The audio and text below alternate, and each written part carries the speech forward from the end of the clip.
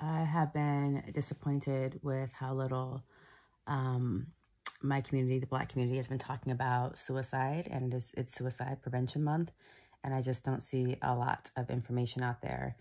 And I was watching Intervention, which is a show all about drug addiction. I also watch Hoarders from time to time, and on a lot of those shows, not a lot of those, well, on those shows, a lot of the people on those shows had undiagnosed mental health issues. And for a lot of them, it's ADHD, like the hoarding, ADHD, and drug addiction, ADHD. So, and that undiagnosed mental health issues also leads to suicidality. Addiction leads to suicidality. People who feel overwhelmed with their hoarding want to kill themselves.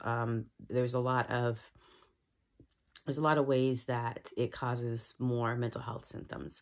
And I'm frustrated on multiple levels. I'm frustrated because I live with 4 mental health issues myself. And I feel like if there had been more people talking about it, I would not have suffered so much. I'm frustrated because I believe my daughter, pretty darn sure she has ADHD as well. And I'm trying to get her dad to get her tested and take it seriously. And he doesn't take mental health seriously. And that frustrates me. And then just seeing how dire it can be. There's so much of my life that has been a poo-poo show that I can now trace back to trying to fit in a neurotypical society. Because what happens is, for those who don't know, is you start to internalize all your failures, all the ways that you can't do the things that everybody's always bitching and moaning at you about, right? Like I had a girlfriend yell in my face and basically tell me that my kid was going to have to take care of me, and that, if I can't figure out how to just stick with a job that I know is killing me, right? Like, just buckle down and put your head down and just do what you got to do. And it was just like, I knew that I could not do that, and that it would deeply impact my mental health. And it was like, people just wouldn't take your word, right? Just don't take your word for how bad it can get. Like I shouldn't have to prove it to you, right? I shouldn't have to be at my lowest for you to be like, okay, yeah, your mental health is serious. So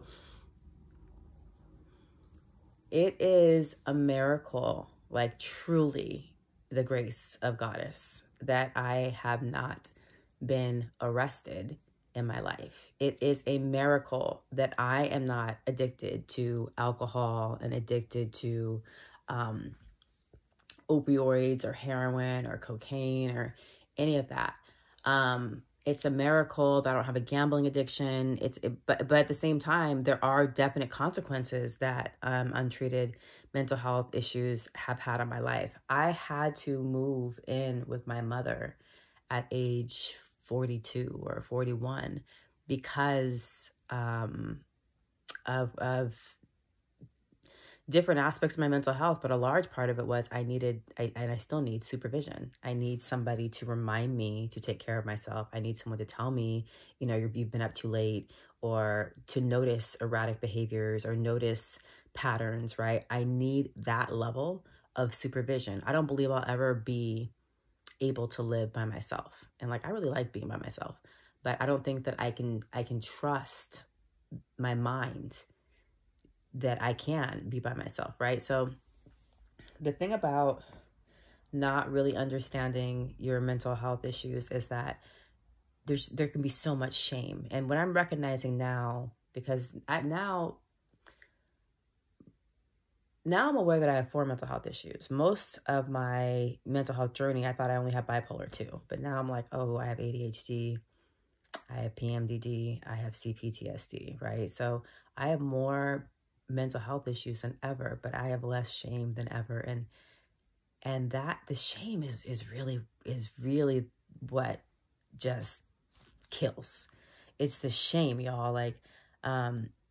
It's not the diagnosis. It's not the diagnosis. It's the shame that we associate with the diagnosis. It's all the feelings, it's all the stories we make up about the diagnosis. And the more that I understand the way my brain works, the less shame I have. And the more I'm kind of mad at society for being so intolerable. I'm having to forgive myself for the ways I've mistreated myself in the past. I'm having to notice the ways that I allowed other people to talk to me, the way I've talked to other people. Like, just we embody so much neurotypical perspectives and beliefs and just all these made up rules. Like, now that I'm really seeing how much I mask and how much I people please and how much I'm actually trying to blend. I'm trying to blend in, which is funny because I'm sure people be like, really? Because this is you trying? Yeah, this is me trying. This is me trying. And now I'm just like, that it makes sense why we're often so tired. Like, people who are neurodivergent, we can be so exhausted. And like, it's like, I didn't even do anything. Why am I so tired? And it's because we're trying to make sense of a world that doesn't necessarily make sense to us. We're trying to catch on.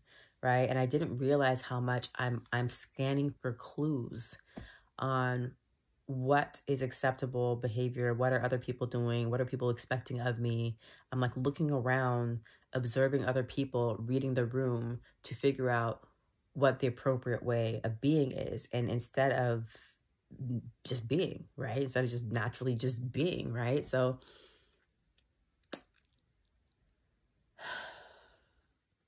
it's wonderful when you can accept the diagnosis, when you can look at it through many different perspectives. Because the other thing is, like, you know, the diagnosis is through the lens of colonialism, is through the lens of white supremacy, where they're going to tell you there's something wrong with your brain and you need to be balanced. And their whole goal is to try to make you neurotypical and to fit into the prescribed plan for you, right? Like, this is how you're supposed to behave, and these are the social norms, these are the rules, just follow the rules.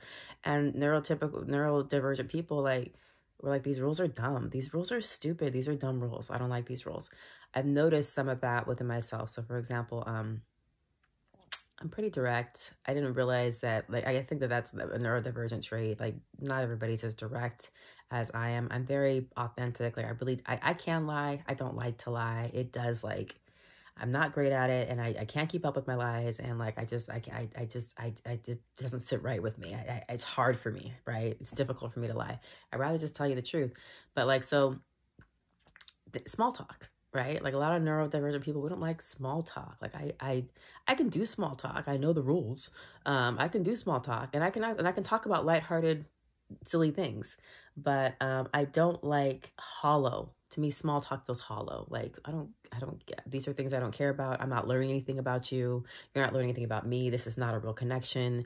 You know, like, what's the point, right? And so when I'm writing emails, a lot of times I usually get to the point first. And then I go back and I add small talk. Oh, how are you? I hope you're well. And how'd that go? Oh, great. Can we get to the fucking point? What do you want? Right? Like, I don't care how the weather is. Like, what do you want? Get to the point. But society says you have to do, you know, the niceties. Things like thank you cards, when people get you gifts for like weddings or birthdays. Like, I'm never gonna get around. I never did. Right? I had a wedding. I don't think I ever. Maybe I did. I don't know. But if I did, it was late as hell. But like, no, I'm not going to do that. Right? Like, I'm sorry to whoever's offended. I remember my friends who send me holiday cards. I'm never going to send holiday cards. And I don't want yours. I don't want your holiday card. Stop sending me your cards. I don't want your card. But these are like some of those neurotypical like things that I think are dumb. Right? Or just like, or when people say, hi, how are you? And they don't really want to know how you are, I'm just like, don't say that to me. Don't ask me how I am, because I'm going to tell you. And if you don't really want to know, don't ask. Like, don't just say it because it's an expression. Like, I don't like that. There's just so much fluff in the neurotypical world, and it's exhausting. And if you don't participate in the fluff, then people see you as, you know, rude or antisocial or brash or obnoxious or whatever. And it's just like, I'm just real. Like, who has time for fluff? Life is short. Can we get to it? So I like that about me. I don't want to embrace neurotypical ways. I kind of find neurotypical people boring in the sense that they're predictable, and that there's such a fear of taking risks. There's such a fear of being fully expressed. There's such a fear of like living out loud and just not being overly concerned with your social ranking and, you know, what people are thinking and how it's going to affect you and impact you. Like, I appreciate that because of my ADHD brain and my lack of executive functioning, I'm more likely to take risk, and I don't think as much about, oh, what's going to happen in the future. Like, in the future, I'll be fine. I'm always going to be taken care of. I'm always going to be taken care of. Like, I'll always be fine no matter what. I'm always accounted for. I'm always thought of. The universe loves me. God loves me. We're good. So I like that I'm not afraid to say and be in the world, like in ways that a lot of people are too embarrassed to be. My goal is not to be neurotypical. My goal is to fully accept myself as a neurodivergent individual.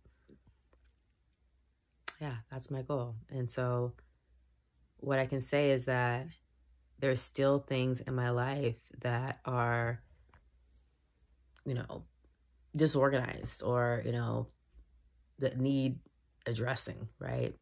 But I don't have this deep-seated shame where I feel that these things are a result of some deficiency or defect within me. What I understand is that considering how hard my road has been, because the thing is that when you mask, you can gloss over how, you know, because you don't, the thing about being, you know, like a queer Black woman who has neurodivergence is that you're always masking. I'm always masking. I'm always masking. I don't think my nature is really girly. Like, I'm not truly a girly girl, but there are aspects of girly girlness that I like. So I can do it. But like, I don't really like makeup. It's a lot of effort. It's a lot of energy. And then like right now, I got to take my makeup off at the end of the day. I don't want to spend the end of the day taking my makeup off. This is dumb. I like getting my nails done, but I don't have the patience for it. And like, I was never one to really be elaborate with my manicure. There's just a lot of ways that I feel like I have been forced to play the game. And so I tell myself and try to look for parts of the game that I actually do enjoy.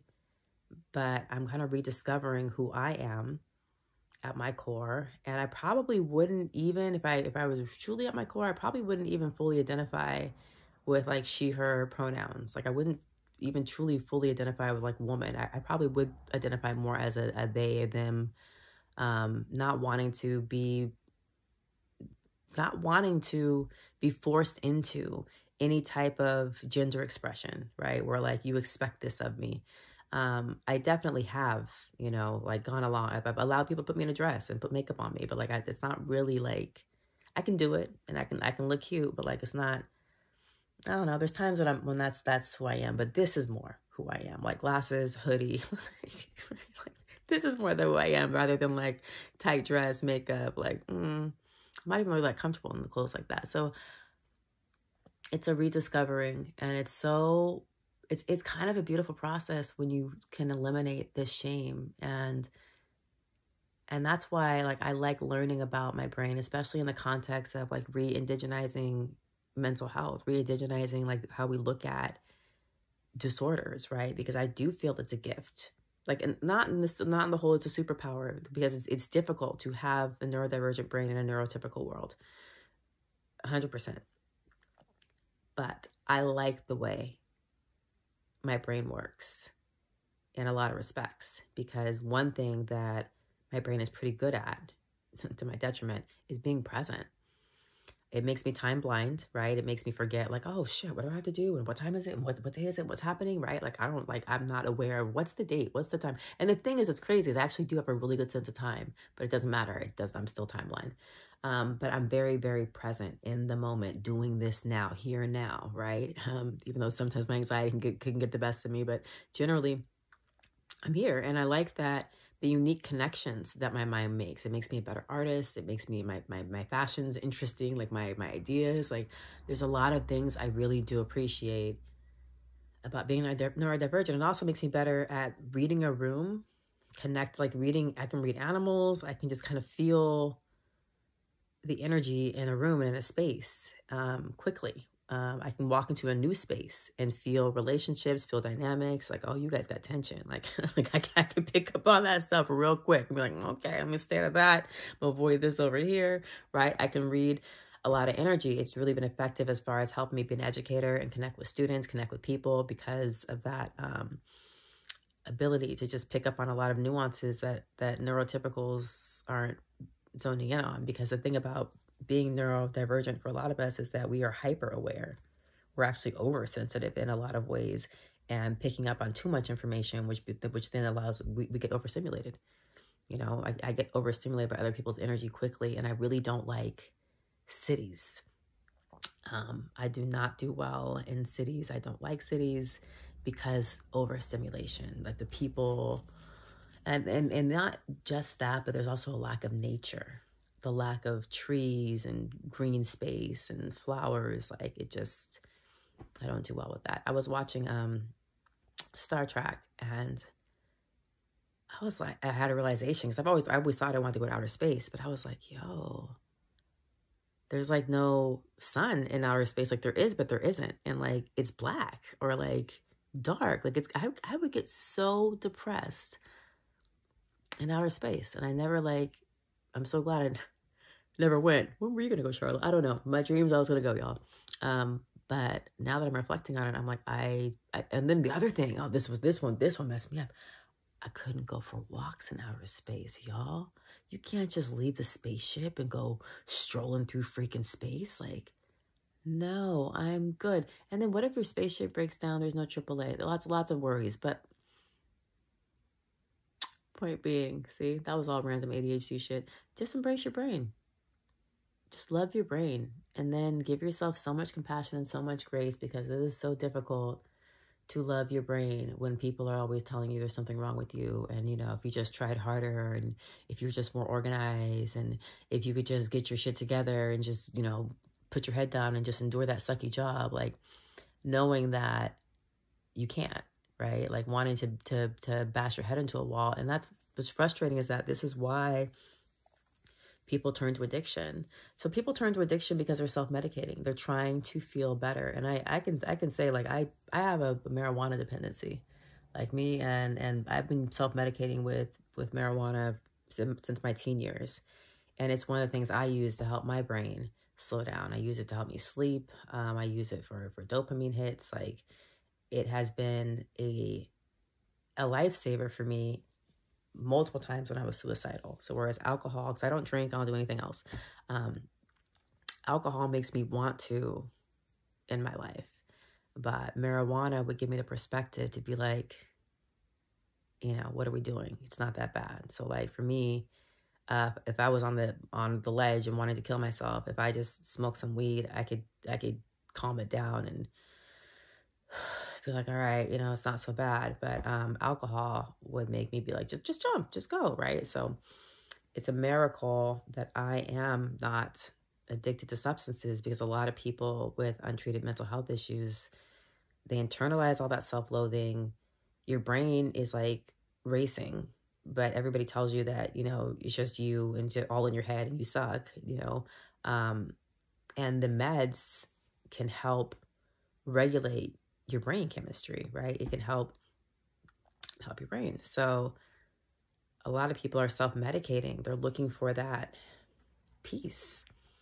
They're looking for that peace, and they end up a drug addict, you know. And especially when you take the self-medication in combination with the deep shame and feeling guilty and feeling that self-loathing and feeling like it's your fault that you can't do these things that you want to do. So that's why I want to see more people talking about, you know, mental health and suicidality, especially the Black community, because it's devastating when it impacts our community, and it leads to all of the things that are having a detrimental effect on our community. It leads to poverty. It leads to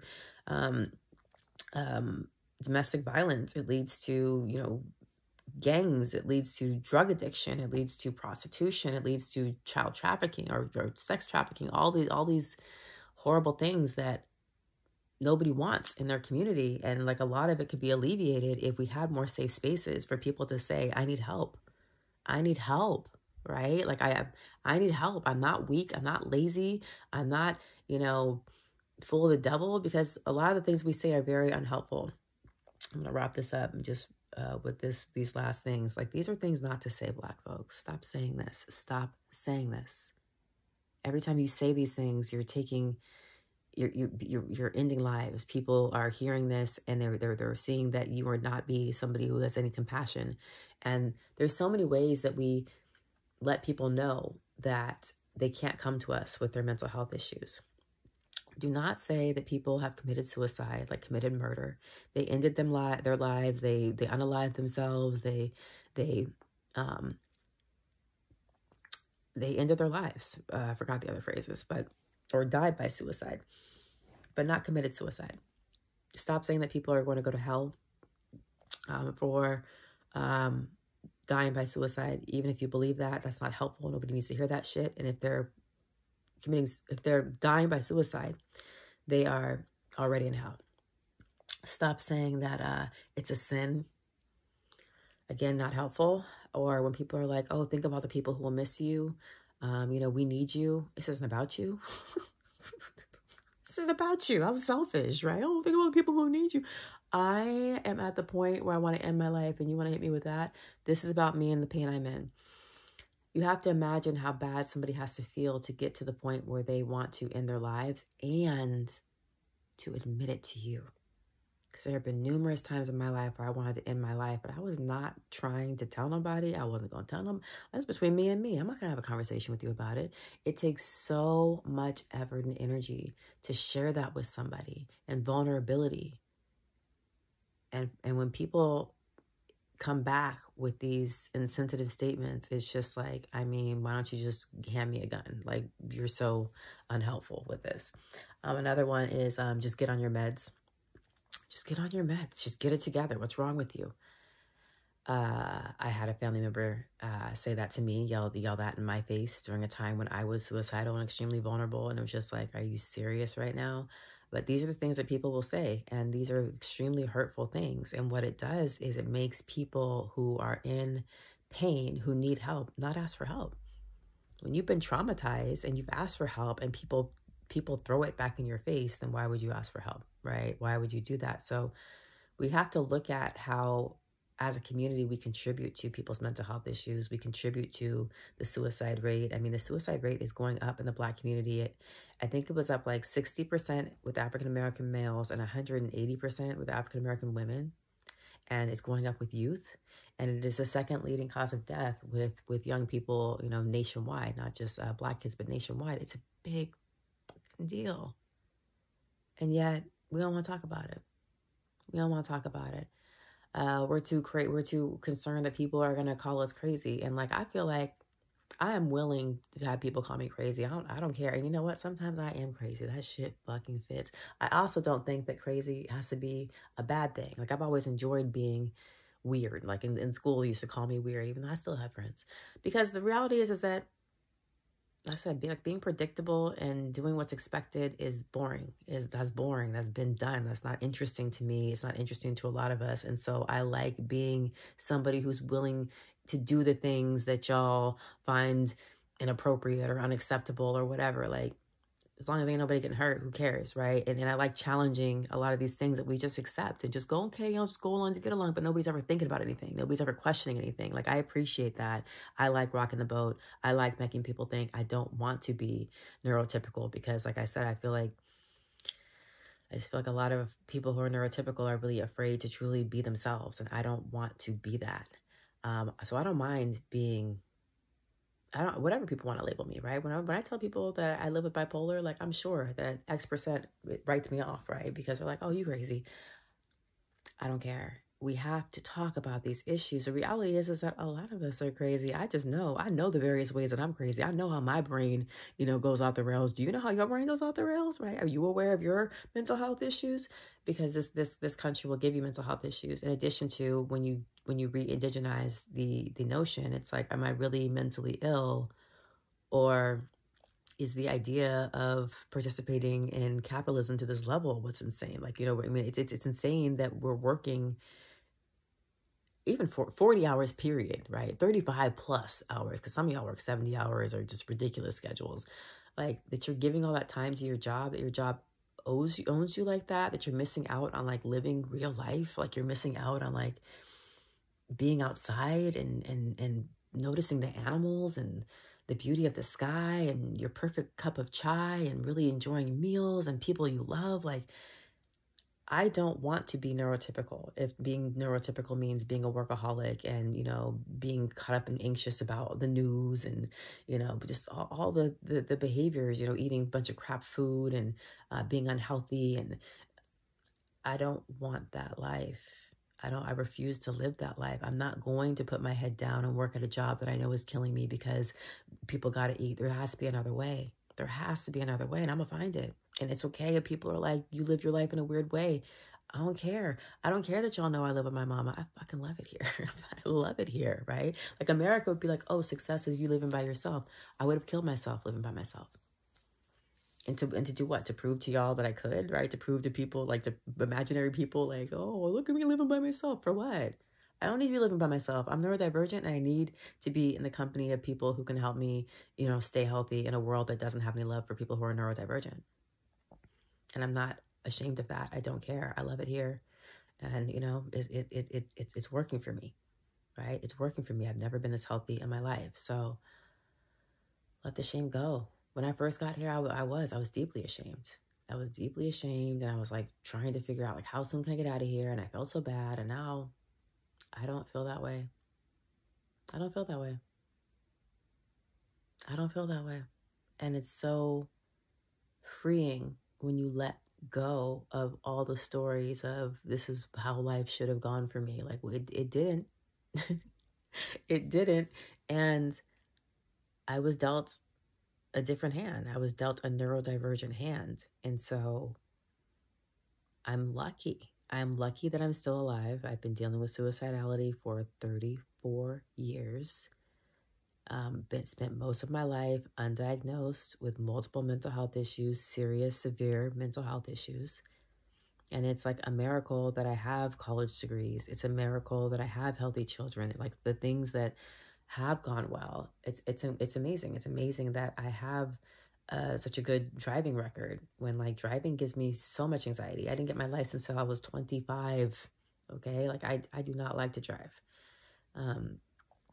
But I've had to drive. Like, I was an Uber driver for a couple years. Like, again, masking, right? Again, masking. Like, why am I Uber driving? I do not like to drive, right? When I got married, I used to cook all the time. I hate cooking. Right? Again, masking. Trying to fall into the role of what he expected of me, you know, as a wife. Like, all of these ways that I put aside, like I've been conditioned to put aside what my truth was. Like, my truth is, fuck cooking. Let's order out, or you cook, or somebody else can cook. I don't want to do this shit.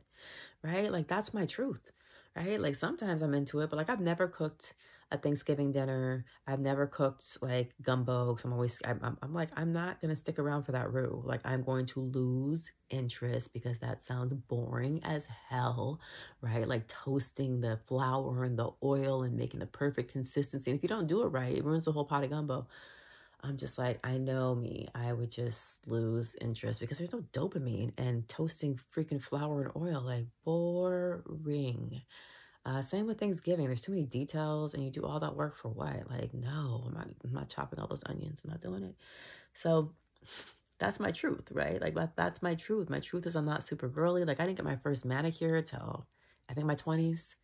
First pedicure was like it was late in life, right? Because I don't care about these things. But so much masking, so much doing the things that were expected of me, instead of really getting in touch with what is my truth. What do I want to do? What's comfortable for me? So I'm curious to kind of see what that looks like as I live the rest of my life. I do feel like my style might get more masculine because I'm just not, I definitely have a girly side of me, but I don't think it's as pronounced as I have presented to the world. Yeah, I mean, we'll see. But I enjoy kind of rediscovering myself, and then just giving myself a lot of patience and grace, and just not I don't need to do and act as everybody else is doing and acting. And then the people who make me feel uncomfortable about how I show up aren't my people. I like other weirdos. Like, I've always liked other weirdos. I've always liked people who've been unafraid to be themselves and just doing or doing something where I'm just like, that's some weird ass shit. Or like, that's like, look at you not giving a fuck. Like, I've always been drawn to people who are willing to push the boundaries on, you know, social norms that we just think, you know, are expected. Like, says who? So I've always appreciated that. And now I know why. It's because typically neurodivergent people, we attract each other, which is why I said before, if you like my content and you like me, you probably neurodivergent. You probably a weirdo too. We attract each other. We attract each other, which makes sense. Like, I'm very close to my mom and she's neurodivergent.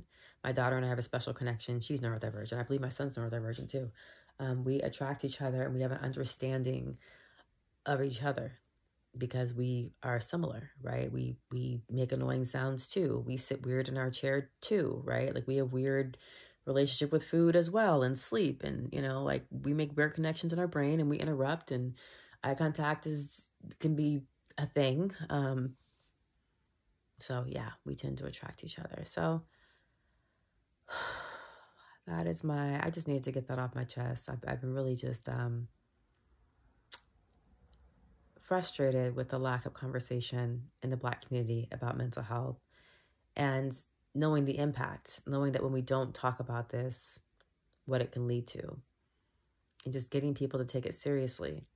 And it's frustrating because it's like, it's a fourth fucking identity for me. So I'm already dealing with not being white in a society that loves white people, not being male in a society that loves males, not being straight in a society that loves heterosexual people, and then not being neurotypical in a society that loves neurotypical people. So it's like, what that means for me is that I'm very rarely in a space where I'm all the way comfortable, right? So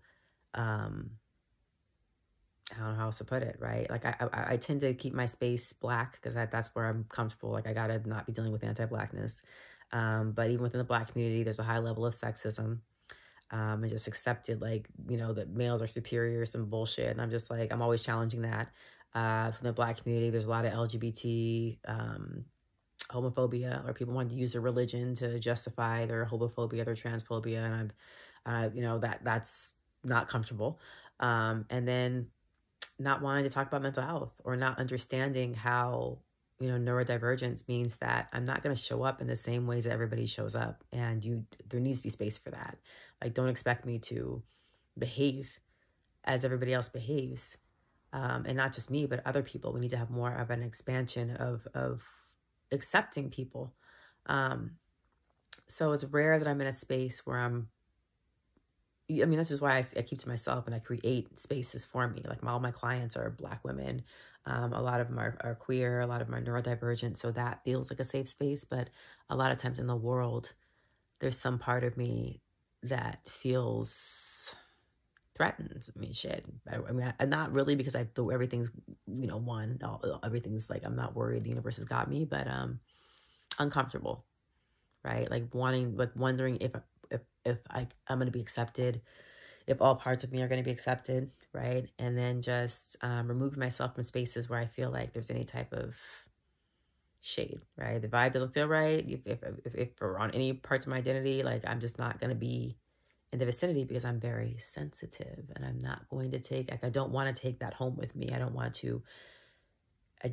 to feed into shame or guilt, because again, the difference for me these days is just that I don't have that shame and guilt. And that has freed me up from all of this, like, oh, my life should be here. I should be doing this. I should be doing that.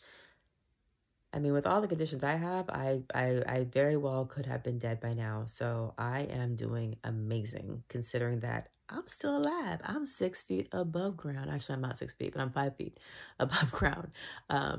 So I'm doing great. And so are you. And now I'm going to go to sleep, because that's part of my self-care plan. I hope this was helpful. Please share it with people who need it, because we dying out here and somebody has to say these things out loud.